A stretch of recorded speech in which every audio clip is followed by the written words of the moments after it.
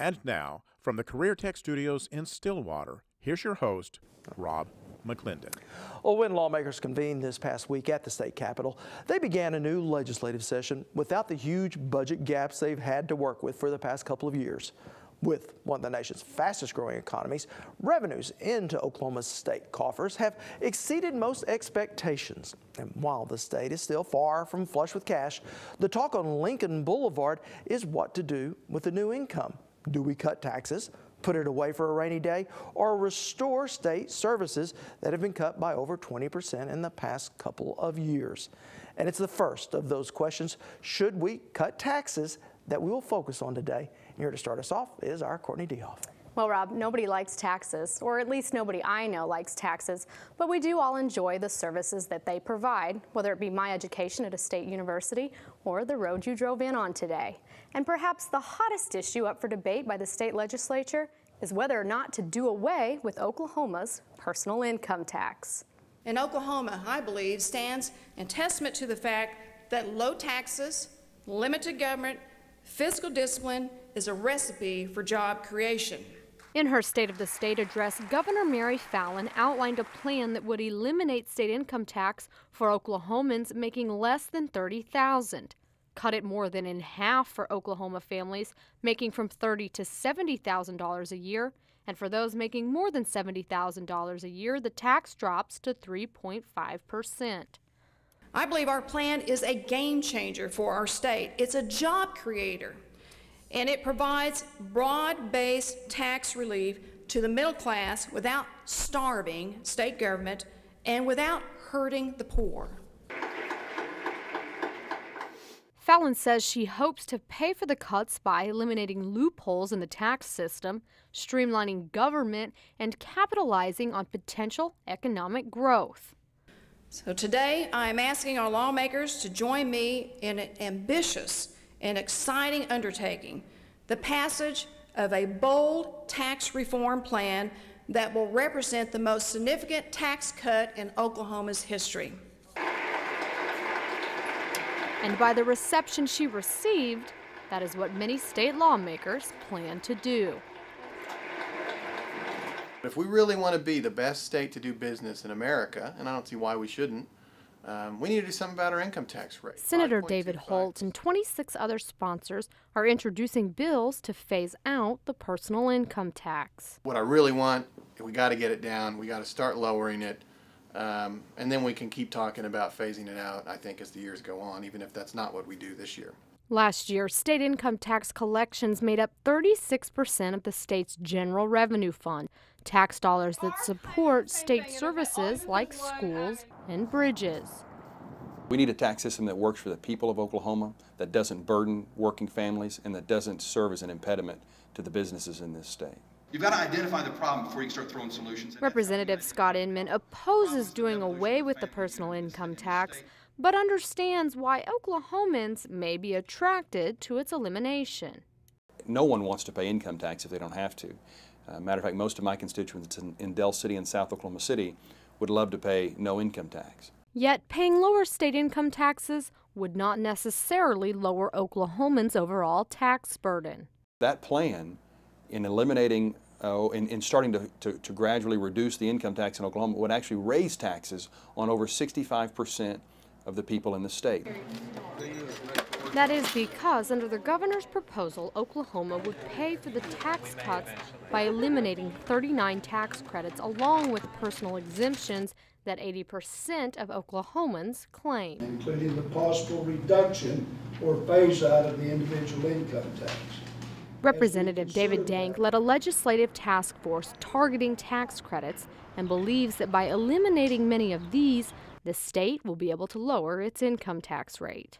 Nobody in this legislature would like to get rid of the income tax more than me. I had a lesson years ago when J.C. Penney Company moved to Dallas, Texas. I was on the board and the executive committee of the National Retail Federation.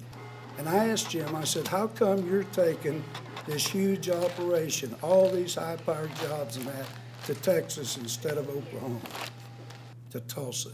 And he said, David, the only way I can get my brain trust out of New York City, my marketers, my merchandisers, my legal people, all these people, these high-paid jobs, is to go to a state without an income tax. But what is good for high-wage earners may actually hurt the middle class. Oklahoma Commerce Department economist Deidre Myers. We want to look at the overall tax burden that a household or a business would have. So it's important to look at things such as property tax, sales tax, along with income tax. Take our neighbors to the south, for example. Texas is one of 9 states without a state income tax, which means Texans fund their state government with a much higher sales tax, not to mention their higher property taxes. Texas property tax is, on average, 3 times higher than an average home in Oklahoma. They actually pay, if you have the same house, they own a home, they actually pay 30% more in overall tax burden because of the higher property taxes in Texas. According to the governor's office, Fallon's income tax plan will cost the state about $1 billion in revenue of the state's $6.4 billion budget, creating a hole some fear cannot be plugged by the cost-cutting measures the governor has suggested. I definitely think that you hurt the cities and the chambers of commerce. I think it makes it very, very difficult on them because there's a shift, there's a tax shift, and who's going to pick that up? Well, if you shift all of that tax to a business or some other type of entity to try to make up that revenue, that's not business friendly either.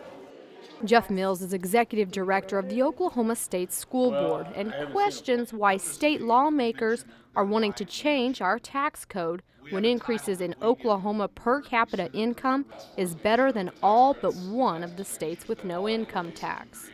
From the information I've received and the reading I've done, we're beating Texas on the economy. You know, Oklahoma is doing quite well. And we're doing it with an income tax that maybe is slightly higher, but when you look at the overall tax of our citizens, we're 37th in the country. Yet with multiple tax-cutting plans on this spring's legislative agenda, odds are some type of income tax-cutting plan will emerge. But before it does... So I just think we really need to do our homework as we move forward. Senate President Brian Bingman. I just want to be very cautious because once you reduce the income tax, we're never going to go back. We just got to make sure that we're offsetting it with other income. We're going to consider any and all ideas with the end goal of reducing our state's income tax, but ultimately, collectively, we will decide how to accomplish that goal in a way that is in the best interest of our state. Speaker of the House Chris Steele agrees we must go slow. We're very interested in reducing our state's income tax, ultimately maybe even phasing it out, but we do believe that we need to take a very methodical, logical, steady approach. That will not harm the middle class, but will encourage economic growth.